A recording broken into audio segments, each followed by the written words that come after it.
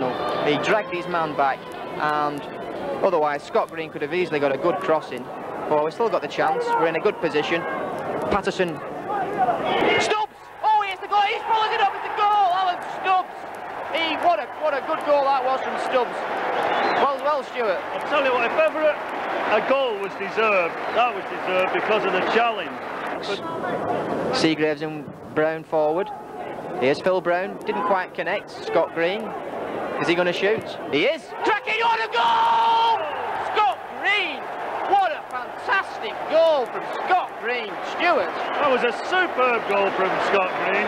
He actually caught the angle of the crossbar and the post.